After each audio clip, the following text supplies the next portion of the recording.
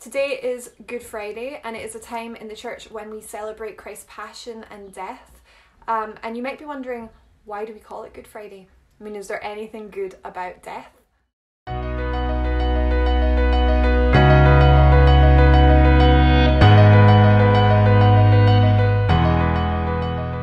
So at this time of year, the church starts to look pretty sombre. You might remember from Good Fridays past that all the decorations are stripped down, the priests dress all in red, and we don't actually have a mass on Good Friday. Instead, we venerate the cross, we kiss the crucifix. And we do all this because we're celebrating that through Jesus' passion and death on a cross, he has established a kingdom that outlasts all other powerful empires. And you know, in the eyes of the world, the cross just doesn't make sense. Why would you kiss this cross, this torture weapon that our Lord was crucified on?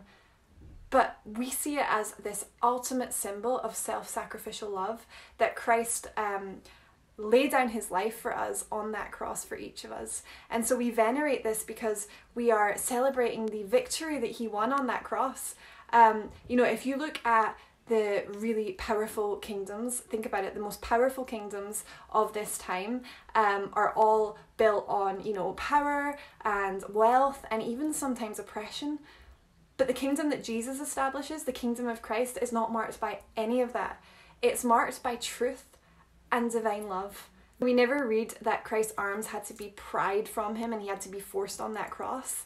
We always read in scripture that, you know, he openly outstretched his arms wide and willingly for each of us, and willingly laid down his life on the cross. He let evil have its free reign with him because he didn't want to conquer his enemies with violence. He wanted to not conquer, but to convert his enemies. And so there is good in Good Friday. We call it Good Friday because Christ's passion and death isn't a sign of weakness. It's the opposite. It is the sign of unconquerable love. That love was God's only weapon. And if we are called as Catholics to follow in his footsteps, then we are called to that same spirit. So I would like to leave you with a quick quote that I heard from Venerable Fulton Sheen that inspired me. He said that unless there is Good Friday in our lives, then there can be no Easter Sunday. So there is good in Good Friday, and I hope that this wee video has in some way inspired you, and I hope that you have a beautiful and prayerful Friday, and I will speak to you at Easter. God bless.